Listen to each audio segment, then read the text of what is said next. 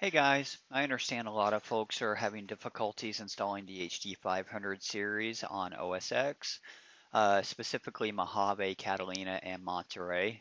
So I'm just going to walk you through those steps. This is a fresh install of Mojave here. I've used the same process on Catalina and Monterey. So the first thing we're going to do is head over to the Line6 website and to the download section. I have the HD500 series. Again, this process will work on the HD500X as well. So if I scroll down to the Pod HD500, the first thing I'm going to do is download the HD Edit. And I'm going to select Mac OS X. And make sure you're logged into the website here, otherwise it will give you a secondary page where it makes you sign in and you may have to go back and click the download link again. Let's click go.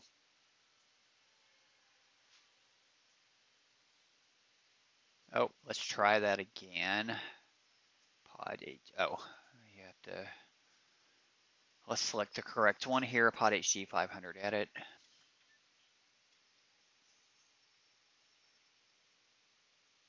Okay, and we're going to download that.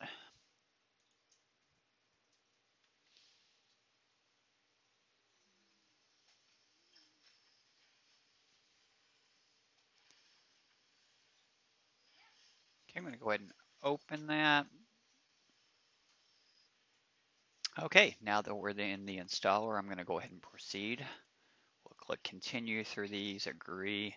On this, I'm going to customize. I don't want to install the drivers just yet. So let's uncheck that. We can leave the others. Now, Monkey will not work on Catalina or Monterey. It will work on Mojave. You can choose to leave that if you're on one of those other OSs. It's not going to matter.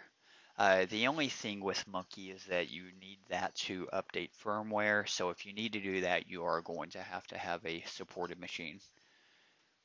Let's go ahead and install. And I'll return as soon as this is completed. Okay, we have a freshly installed HD500 edit, so I'm going to close that. Okay, the next thing we want to do is head back over to the download section. And again, I'm going to choose the HD500 series. If you have the 500X, you're going to select that.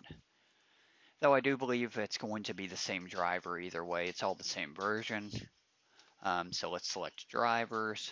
Again, Mac OS X, and we're going to go.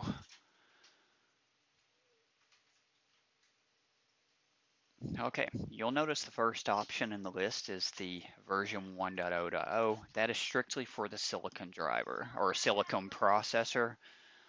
So we're going to scroll down to the version 7.6.8, and you can see it's been updated all the way to Monterey. So let's download that.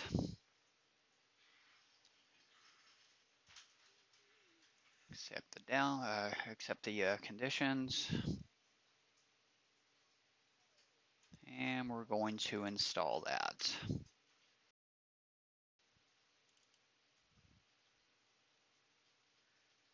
Okay, at this point, you do not want your pod plugged into the PC over USB.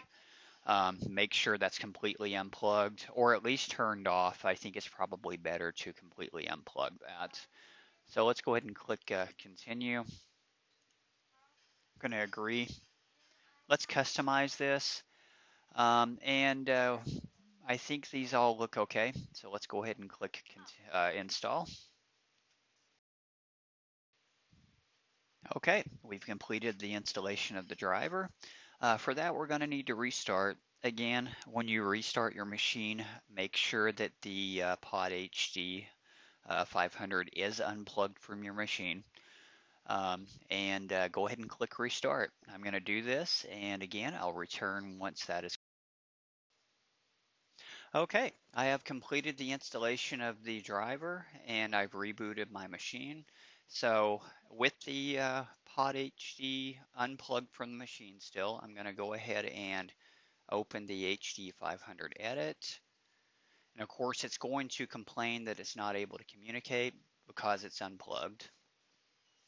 Okay, go ahead and click OK on that, and I'm going to plug my pod into my machine. Give it just a moment. And in some cases, you'll actually need to head up here to the system preferences and go to security.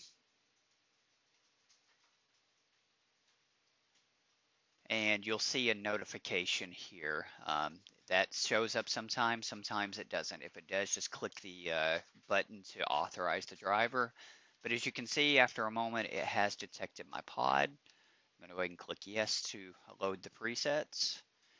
And it's reading all of my saved patches. So that's pretty much how it's done. It's pretty straightforward. Just have to take a couple of extra manual steps. If you have any questions, just feel free to leave a comment. I'll be happy to help if I can. Thanks.